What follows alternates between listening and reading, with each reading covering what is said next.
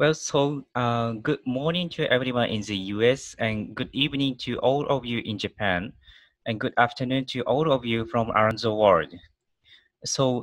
We are delighted to welcome you to our event titled The COVID-19 Pandemic, Human Rights and Public Health in Japan and the United States. My name is Kunimitsu Mamiya, Director of the US-Japan Research Institute. It is our great honor to welcome Ms. Alicia Edi Yamin as a moderator, and Dr. Eriko Sase and Dr. Tokuko Munesue as panelists. It is our great honor to welcome, Ms. Alicia Edi Yamin is currently Senior Fellow at the Petroli from Center of Health Law Policy, Biotechnology and Bioethics at Harvard Law School, and Senior Advisor on Human Rights and at Partners in Health. Next, Dr. Eriko Sase is a health scientist and a member of the Lancet Commission on the Value of Death. She is an Abe Fellow and researches justice in end-of-life care. She's a visiting researcher in the Kennedy Institute of Ethics at Georgetown University, adjunct faculty in the Graduate School of Medicine at the University of Tokyo, visiting professor at the Saitama Prefectural University, and the director at the Global Health Research Center of Japan. And then Dr. Tokuko Munesue is a professor at the Faculty of Social Sciences of Waseda University in Japan. Her specialist areas are social security law and international human rights law, in particular health and human rights. So Ms. Yamin, could you please get started as a moderator?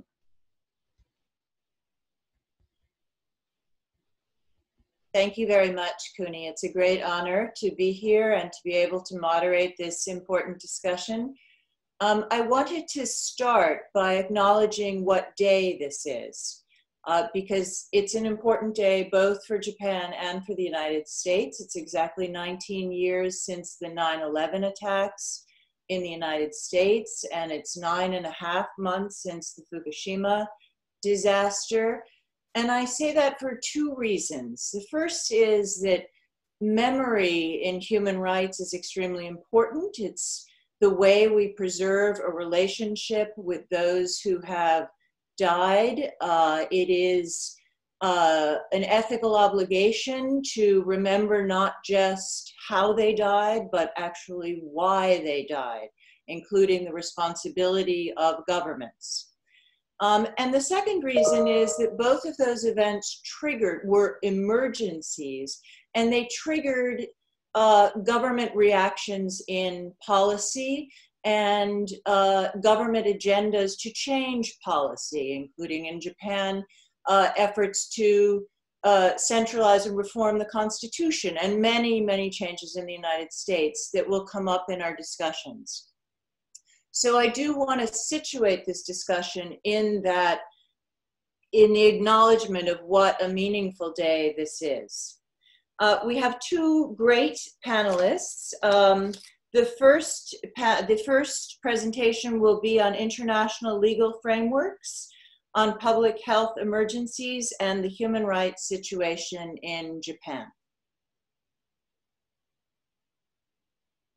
And the second, because I may not have a chance to say it later, will be on human rights and public health in the COVID pandemic, protecting people and healthcare capacity in the United States. And after both of the panelists speak, I will make a few remarks, and then we'll have time to open it to a Q&A.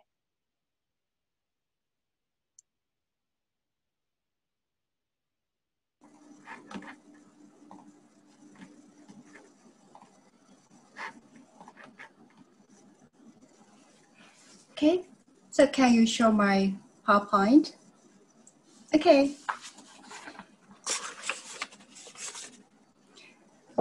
Hello, everyone. Thank you for this opportunity to present my research work. I'm Tokuko Munesue from Waseda University in Japan.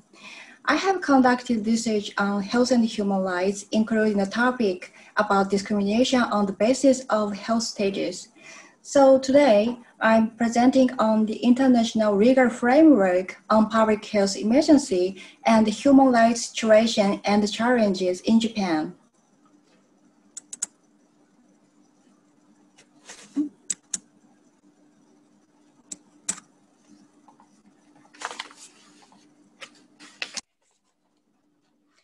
Here are the contents of this presentation. First, I will explain briefly the international legal framework on public health emergencies. Second, I will demonstrate why the human rights-based approach is so important and necessary for COVID-19 response. Then I will talk about the human rights situation in Japan, focusing on discrimination against patients, at-risk populations, and their family members. Finally, I will point out some of the challenges to human rights in Japan. To start, I would like to talk about the international legal framework on public health emergencies. The most important international legal framework on public health emergencies related to human rights is International Health Regulations, IHR, of the World Health Organization. The IHR are an instrument of international law that is legally binding on 196 countries, including the 194 WHO member states. The IHR provides an overarching legal framework that defines countries' rights and obligations in handling public health emergency, as well as outline the criteria to determine whether or not a particular event constitutes a public health emergency of international concern.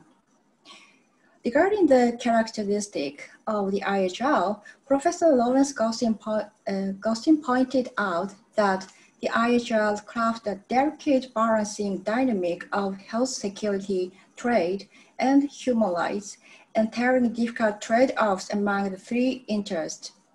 That is, the IHR balances not only health with trade, but also health with human rights. Article 3 of the IHR provides that state parties must have full respect for the dignity, human rights, and fundamental freedoms of persons, guided by the UN Charter and the WHO Constitution. The IHR also have universal application for the protection of all people of the world. The IHR also requires state parties to protect the right of travelers, as well as ensure the informed consent, transparency, and non-discrimination in the application of health measures under the regulations. The isolation, quarantine, and other measures which the government takes in order to respond to a pandemic of infectious diseases may limit people's rights and freedoms, such as freedom of movement, the right to physical integrity, and the right to privacy. In this regard, Article 57, Paragraph 1 of the IHR stipulates that the IHR and other relevant international agreements should be interpreted so as to compatible, and the provision of the IHR shall not affect the rights and obligation of any state party deriving from other international agreements. Therefore, I will talk about the relationship with international human rights treaties with the US and Japan ratified. Both countries ratified the International Covenant on Civil and Political Rights, ICCPR, and there are limitation provisions in the ICCPR. For example, Article 21 provides the right of peaceful assembly and mentions that no restrictions may be placed on the exercise of these rights other than those imposed in conformity with the law and which are necessary in democratic society in the interest of the protection of public health. Thus, state parties may limit certain rights and freedoms under certain conditions. However, these limitations are not permitted without any restriction. The structural principle on the limitation and derogation provisions in the ICCPR is an important interpretive instrument on these limitation provisions. The principles state that Limitations shall be provided for by law based on and proportionate to a legitimate objective, strictly necessary in democratic society, the least restrictive measures available, and not arbitrary, unreasonable, or discriminatory. The principles also mention that public health may be a ground for limiting certain rights in order to allow the state to take measures dealing with a serious threat to the health of the populations. And these measures must be specifically aimed at preventing disease and injury and providing health care. Then, I would like to talk about why a human rights-based approach is so important and necessary for a COVID-19 response.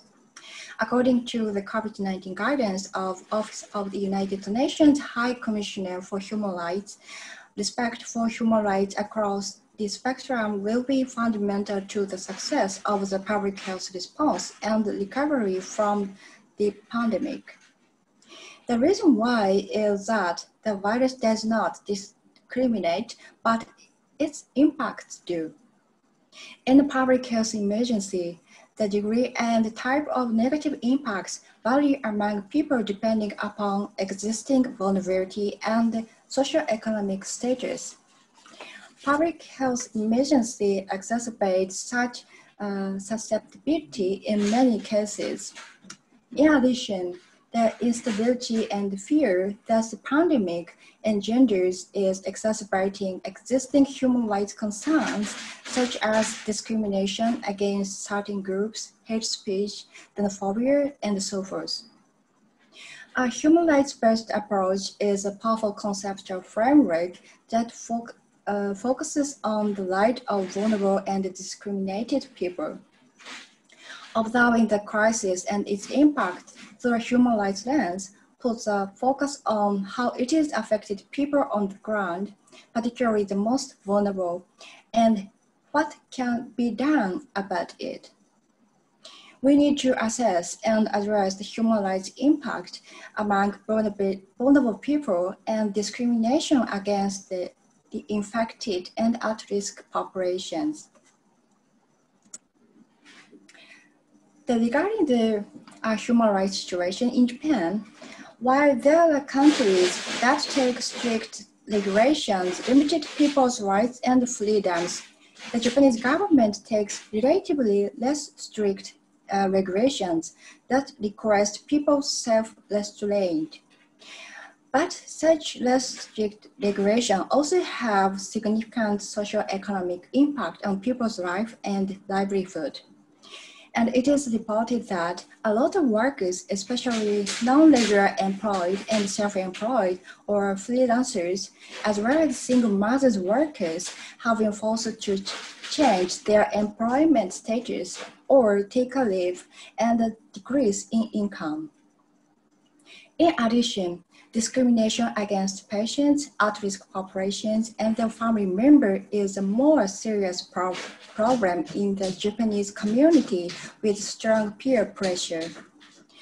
In Iwate Prefecture, where the first case was confirmed at the end of July, the company which the patients worked for received a lot of slandering phone calls and emails, and the company's server went down.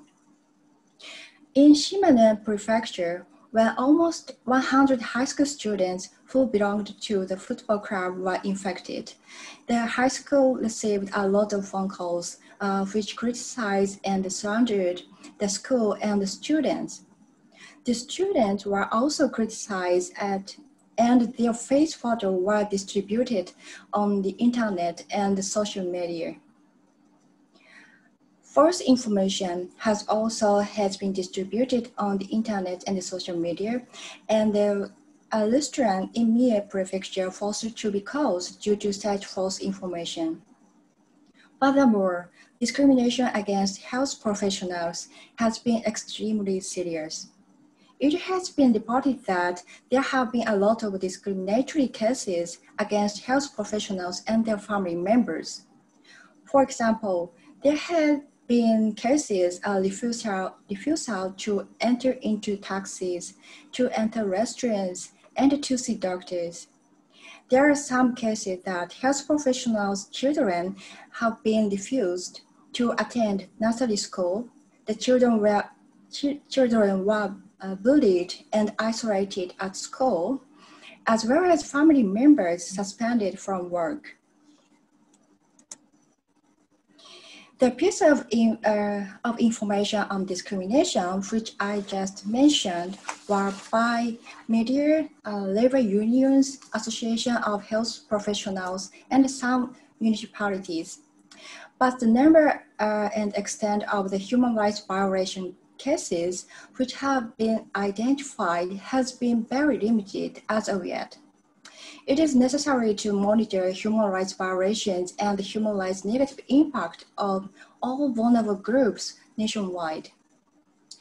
In this regard, the Japanese government has set out a new working group on prejudice, discrimination, and privacy under the novel coronavirus expert meeting of Cabinet Secretariat, and the first meeting held on the September 1st. The aim of the working group is to investigate the actual situation of prejudice and discrimination and violations of the right to privacy. It would be a great progress as well as a great opportunity to introduce the methodology of human rights impact assessment into the government's investigations and policy assessment. NGOs and research groups also play a critically important role to monitor and address the human rights situation and impact. In order to develop monitoring and assessment abilities of civil society regarding health issues, I would like to propose to set up Health and Human Rights Research Center as a platform of lawyers, health professionals, policymakers, and civil society in Japan. Another challenge to human rights is to amend the related legislation. The Act on the Prevention of Infectious Diseases and Medical Care for Patients with Infectious Diseases mentions in this preamble about the past discrimination against patients suffering from leprosy and AIDS, and Article 2 stipulates the full respect to the human rights. Also, Act on Special Measures against countermeasures against novel influenza also provide respect to the human rights. However, there is no provision to take measures to respond to discrimination and to protect and support the victims in both acts. As previously mentioned, discrimination against patients and sufferers is a serious problem in Japan, and it is necessary to develop the legal system to prohibit discriminatory treatment and protect and support the victims. Recently, there are some municipalities such as Tokyo, Nagasaki, Gifu, Tottori, and Okinawa that have amended their ordinances on measures against COVID-19 in order to prohibit discriminatory treatment and surrendering against patients and so on. This movement in some municipalities would contribute to develop the legal system, central and other local governments, and it is necessary to continue to pay attention to the movement and its applications. There are many other challenges, but I would like to finish my presentation here. Thank you very much for your kind attention. Thank you very much, Tokuko, for your insightful presentation.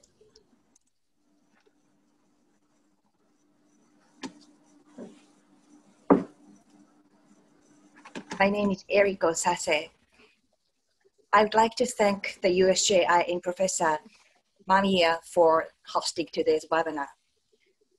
I also would like to thank Professor Yanin and Professor Munise for constructive discussion for preparation of this webinar.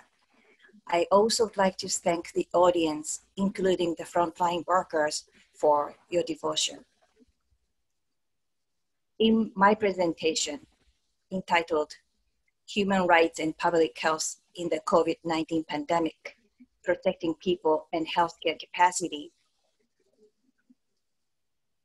First, from health science point of view, I will review the COVID-19 situations in 3 areas.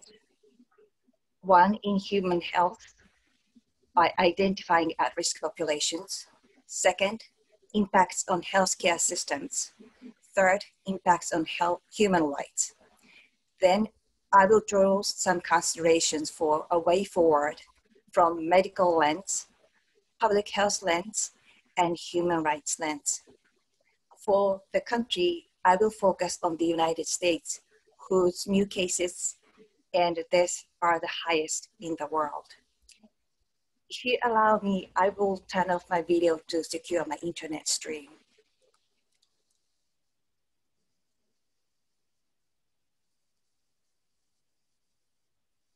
Let us review the impacts of COVID-19 on human health. The United States have over 6.3 million cases and nearly 200,000 deaths. As indicated in yellow, the confirmed cases are 2.8 times higher among Native Americans, African Americans, and Hispanics. And for hospitalization, 5 times higher among Native Americans, and nearly 5 times among African Americans and Hispanics. For deaths in red, more than 2 times higher in African Americans.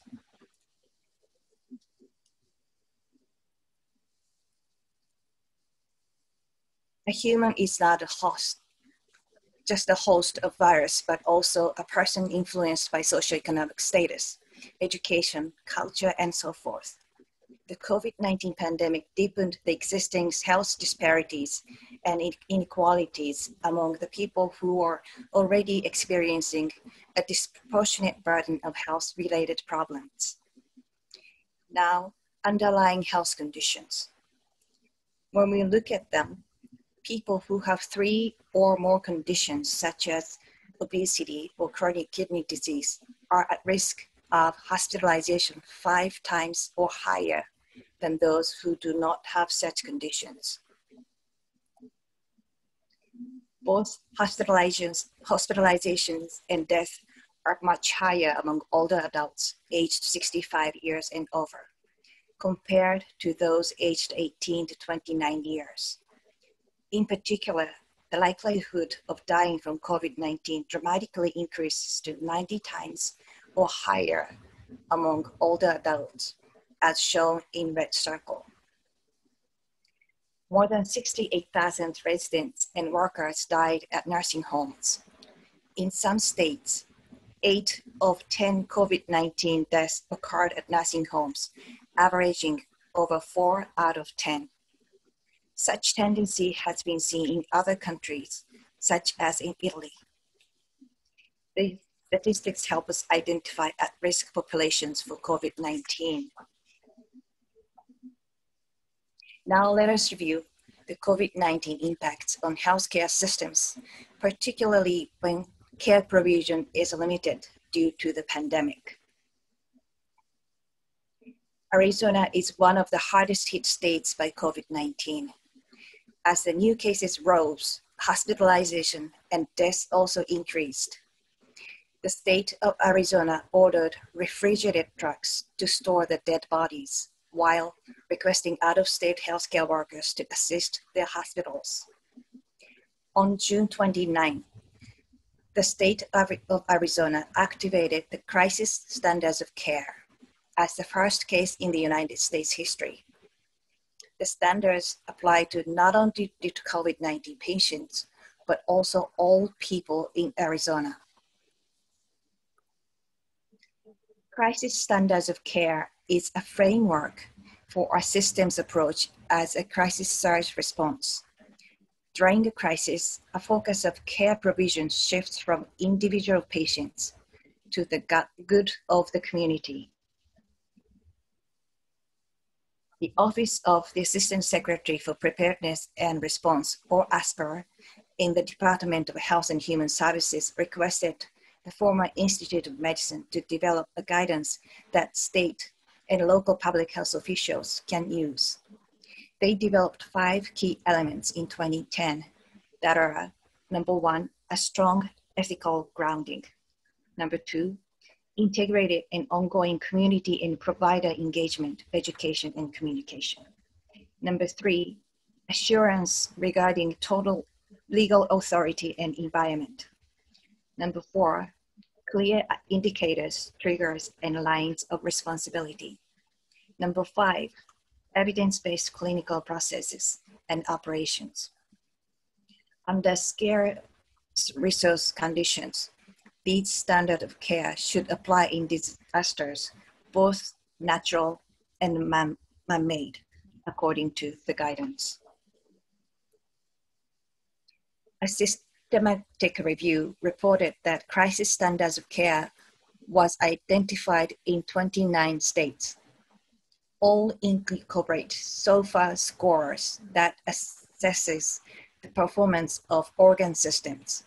15 states consider long-term comorbidities, 5 consider pregnancy, and 10 consider prioritizing essential worker status. We must note that before the crisis standards of care was activated, some doctors in Arizona had to send COVID-19 patients home because all their ventilators were in use at the hospital based on the media interview.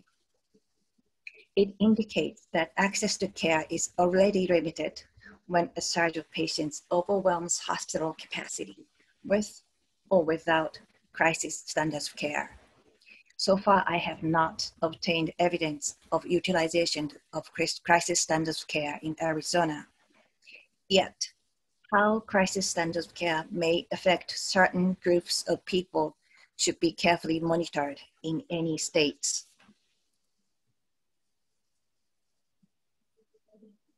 There are some concerns raised in use of crisis standards of care during the COVID-19 pandemic. For example, Boston-based physicians warned in the New England Journal of Medicine that crisis standards of care deprioritize people with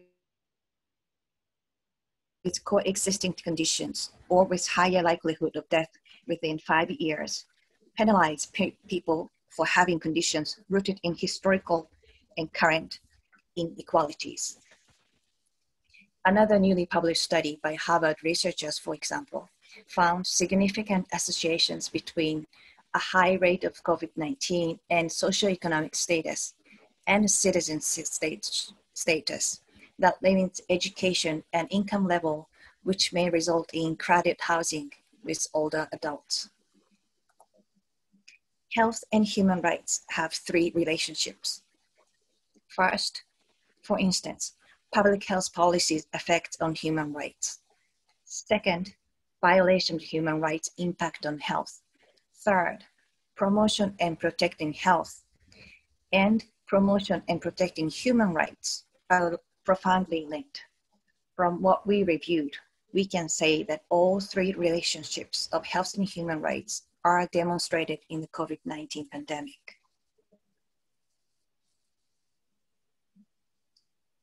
To reduce COVID-19 patients, we need more evidence about the characteristics of the virus and understand the transmission pathways, as my co-authors I summarize in their publication.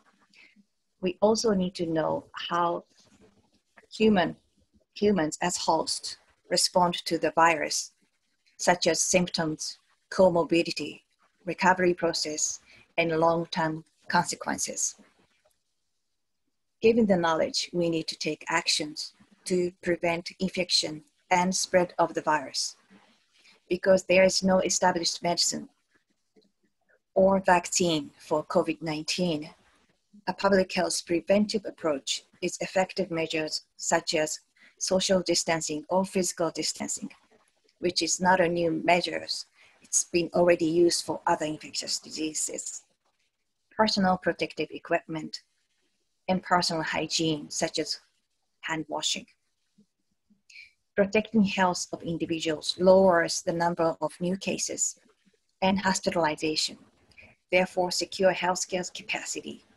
It reduces death by COVID-19 and other diseases in the end. The National Academy of Sciences made a guideline for crisis standards of care for the COVID-19 pandemic. The report made an emphasis of securing and training staffing, among other preparation necessary for health systems and space, such as hospital beds. The World Health Organization affirmed the right to the highest attainable standard of health, or the right to health, in the Constitution. The concepts such as health for all and health promotion were developed. Indicators are often used to achieve the right to health, increasing availability in functioning public health and healthcare facilities, goods and services, and programs in sufficient quantity. Accessibility promotes them to be accessible to everyone. Acceptability requires them to be respectful of medical ethics and culturally appropriate and sensitive to gender and life cycle requirements. Quality requires them to be scientifically and medically appropriate and of good quality. The right to health is stipulated in one of the key human rights treaties, the International Covenant on Economic, Social, and Cultural Rights, ratified by 170 member states. The United States has not ratified this treaty. However, these indicators are not limited for the use of the ratified countries. Promoting human rights by realizing availability, accessibility, acceptability, and quality of healthcare services would benefit both patients and the public. In fact, other treaties that the United States has ratified contain provisions related to health or the right to life. In a book, Advancing the Human Rights to Health, published by the Oxford University Press, we took part in writing chapters. Professor Yemi, today's moderator, emphasized in her great chapter on the United States participation of all stakeholders, government responsibility to respect, protect, and fulfill human rights, and accountability and transparency of government and private sectors are also essential. Our recent history teaches us that emerging and re-emerging infectious diseases will infect humans, as did SARS, H1N1, Ebola virus disease, Zika, and forces.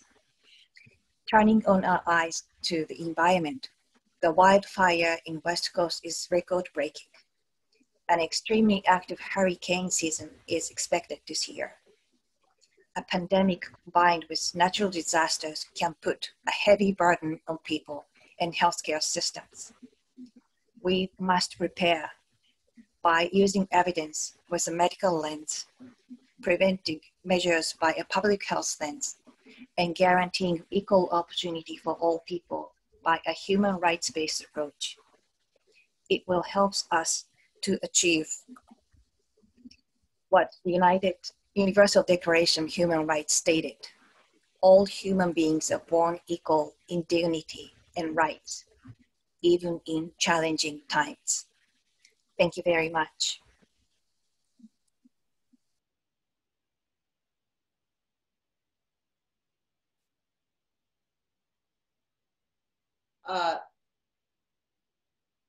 Thank you, Erica.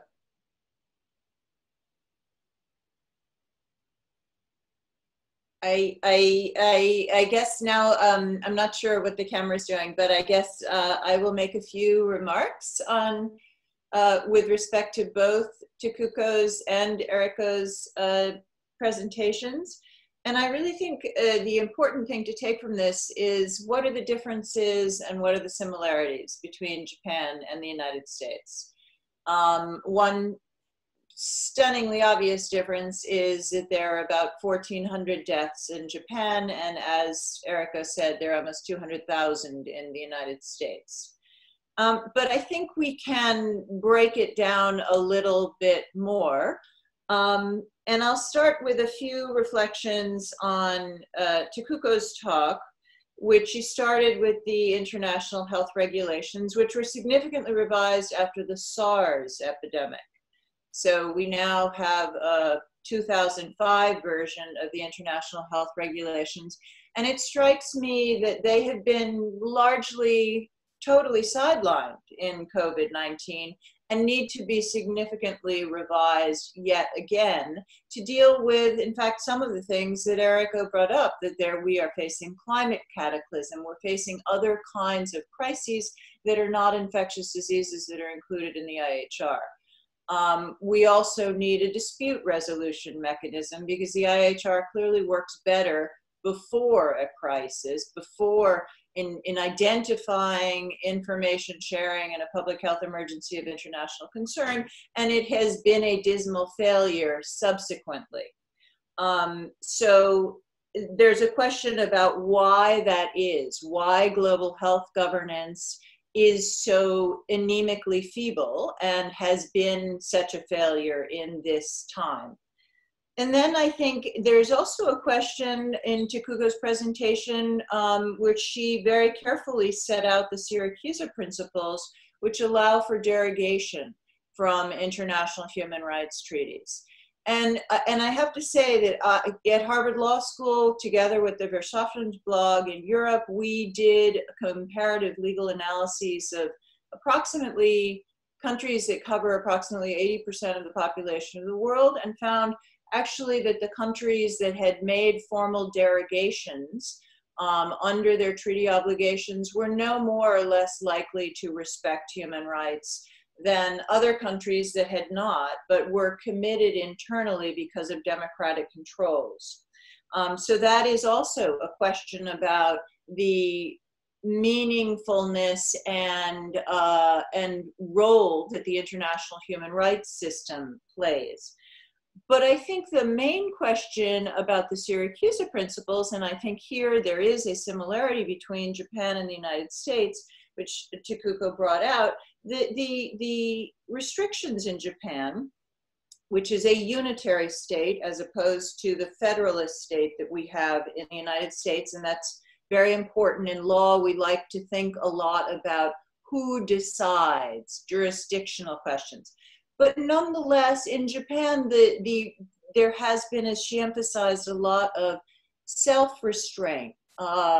Compliance is not penalized. It's not, there are not the same kind of mandated restrictions that we have seen and strong, strict lockdowns that we have seen elsewhere.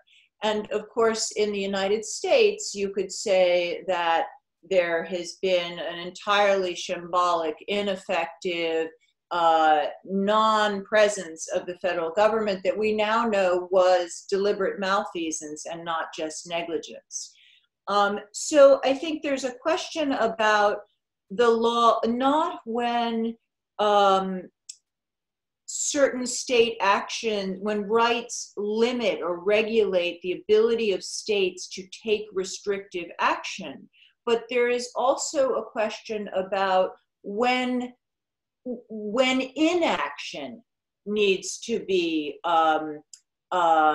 challenged, or governments need to be made accountable for inaction. And certainly that's the case in the United States, and probably many would argue in Japan that there's also some element of that. So another issue that came up in both presentations was differential impacts on different populations.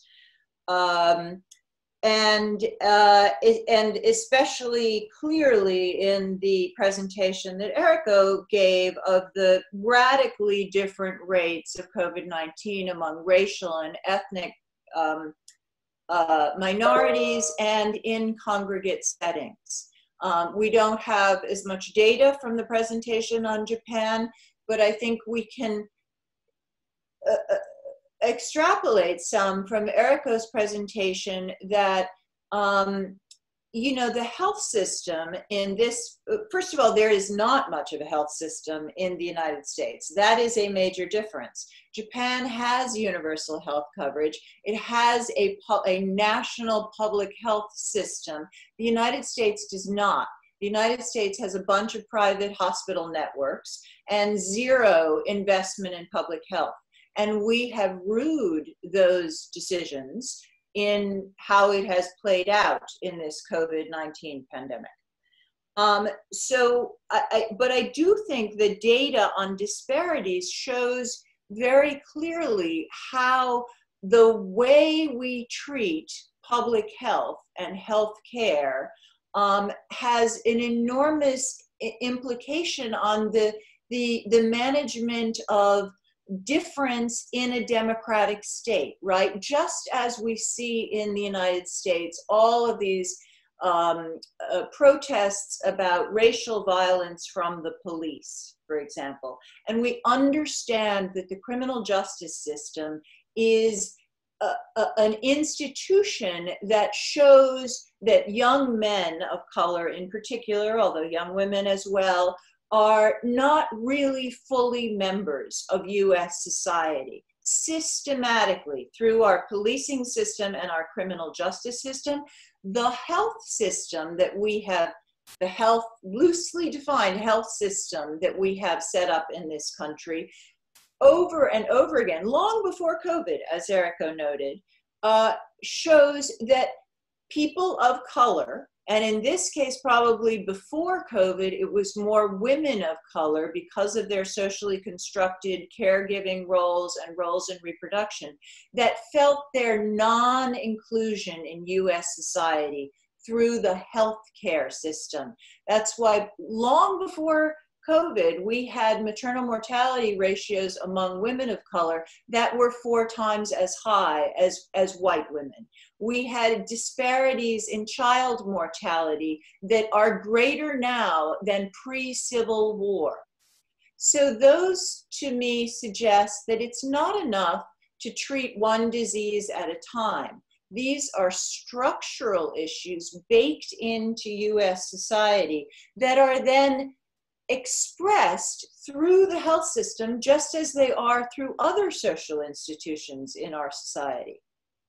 So the health system, or lack thereof, acts as a kind of social determinant of health, if you will, right? So that when people lost their jobs in massive waves in the United States, they also lost their employment-based insurance. That does not happen, largely does not happen in Japan, for example. So that is a major, major difference, but also similarities in disparities. I don't know enough to say what are the most discriminated populations to whom Takuko was referring. I do know that there has been a surge in domestic violence in Japan, just as there has been in the United States and pretty much across the world during these times of increased confinement.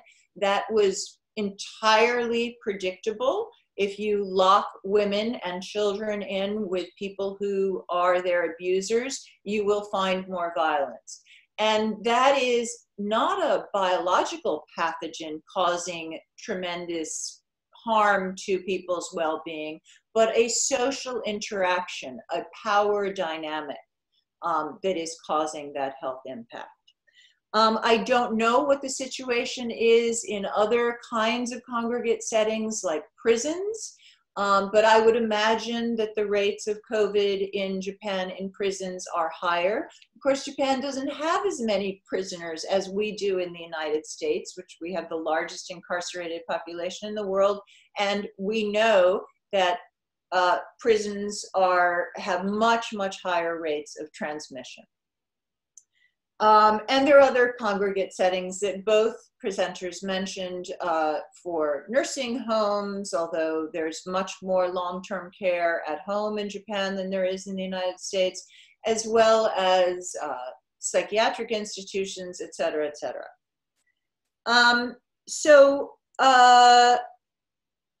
Let's see, I want to make a point about the resource allocation decisions that were highlighted in Eriko's presentation and healthcare capacity, because the way healthcare systems are structured overall, whether there are centralized decisions and fair financing that has pooled financing for healthcare, whether there is explicit priority setting from the get-go for universal health coverage, which there is in Japan, but again, not in the United States, has a lot to do with how then those crisis standards of care emerge. The need for crisis standards of care in this country, which is the richest country on the planet, emerges because we did not have centralized guidance from the national government or from the state government, really. We did not have, states were bidding against each other for personal protective equipment and other kinds of medical equipment. Which of course is a crazy way to manage in a pandemic. So that things got so bad that crisis standards of care would have to be triggered is a reflection of how bad the planning and decision making was along the way, upstream. So yes, I think it's important to analyze the criteria that are used in crisis standards and whether people who are most likely to be affected have a voice in the decision making, whether people who have disabilities, for example, may be discriminated against, racial and ethnic minorities who face underlying health inequities may be discriminated against. But it's also important to understand that those crisis standards of care reflect failures all along the way. And I think the last thing that I'm going to emphasize, which is something that was implicit, I think, in both of the presentations, is that COVID-19 is such a sweeping pandemic, and it really will not be resolved until everybody is protected, not just in rich Japan and rich the United States, but all over the world. And I think that countries like Japan and the US have particular obligations to see that, for example, the allocation of therapies and eventual vaccine is equitable. This pandemic is largely a result of deeply, deeply embedded inequities in global health, as well as neoliberal inequities baked into economies. And I think we need to consider that moving forward, and what are government responsibilities to not just sort of crumbs of international assistance and cooperation, but really a far more robust global public investment and solidarity moving forward. So I will stop there, and I hope that we can have an active conversation with the audience. So the questions, I assume, will be in the chat, is that correct?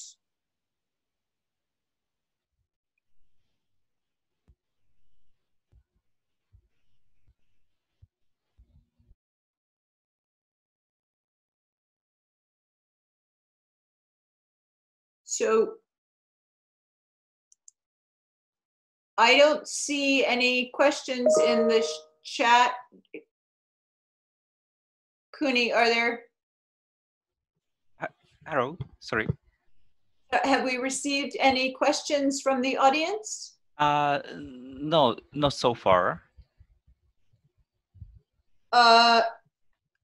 Okay. Well, why don't I ask each of the panelists then a question, while we encourage people in the audience to submit questions. Does that make sense? Yes. Yeah, thank you, Alshir. So thank you very much for very valuable questions and comments. And but it is a little bit difficult for me to answer whole question. And so especially the regarding the global governance of health, that is regarding on the first question. And then so I have enough ability to answer this question now. So I would like to ask you the first question. So what do you think about the global governance of health, and including the device, the IHL, in the future? So what is necessary to consider about the develop the global governance of health or global health law?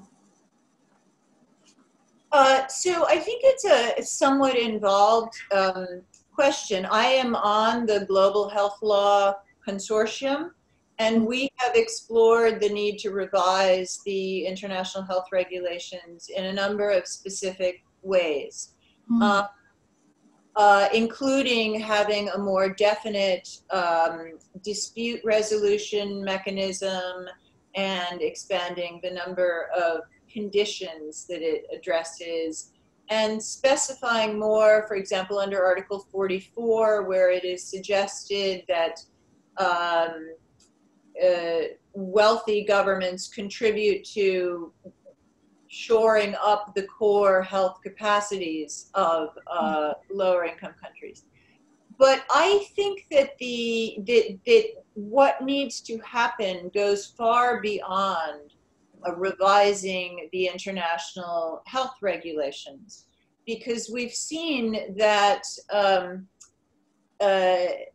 clearly it is disgraceful that the United States has withdrawn from the World Health Organization. But the World Health Organization and Gavi and CEPI, which are dealing with the research and development and ultimately distribution of a vaccine, are not really fit for purpose in today's world. So I think we need to rethink financing for these organizations and accountability mechanisms. And that may seem quite high in the sky aspirational, but the nature of this pandemic is so extraordinarily sweeping that I think we need to grab on to the possibility to really inject some kind of transformation into global institutions. We saw that after HIV/AIDS. A number of new global institutions were created, and I think it would be really a missed opportunity if we did not reflect and alter institutions after this pandemic. I see a question about the right to health. If the constitutional amendment in the US will be helpful or necessary to secure the right to health.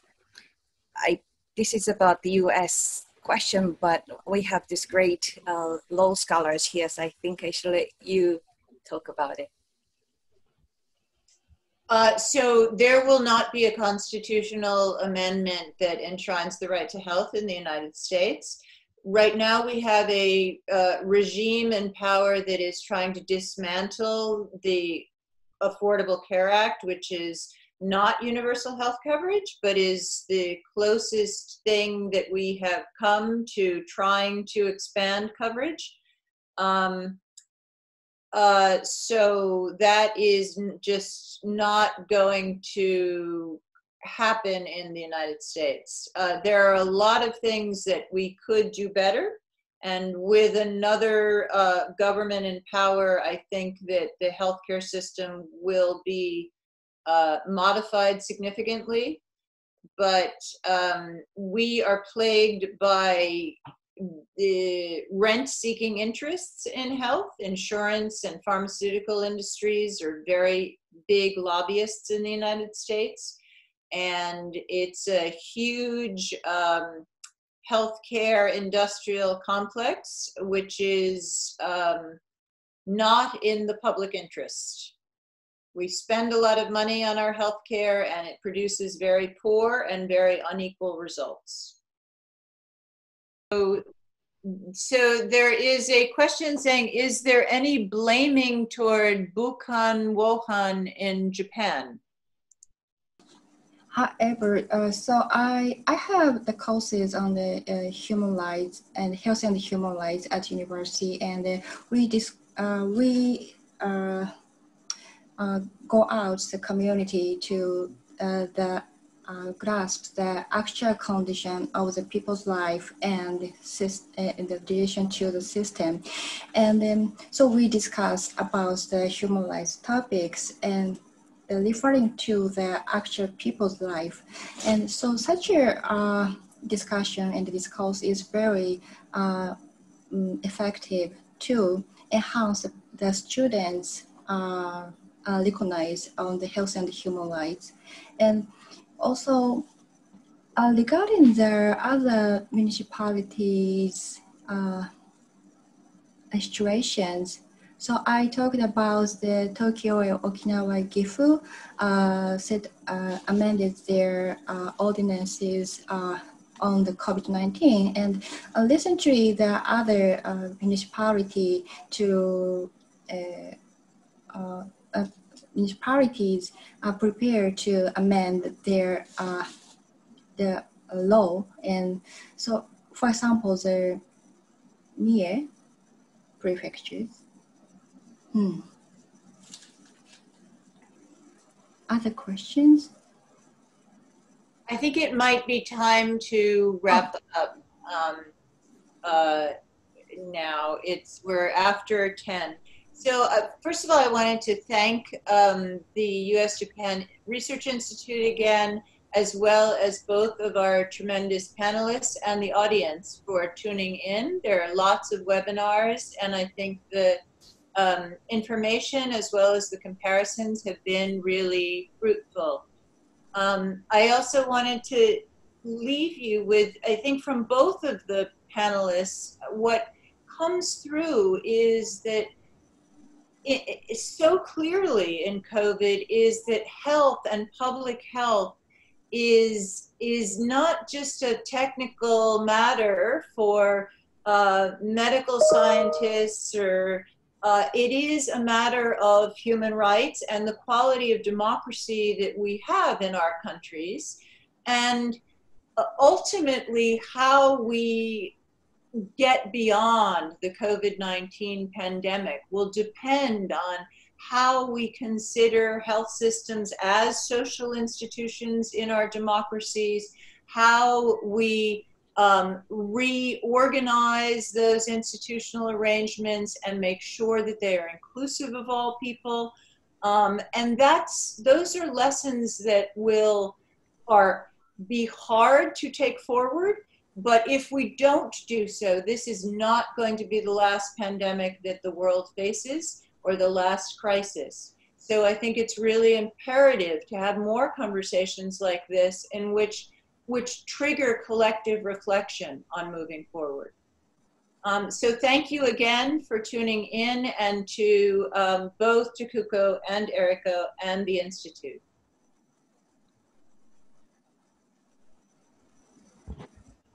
Okay, thank you. We are out of time, so yeah, thanks again, and have a nice weekend. Thank you. Thank you very much. Thank you.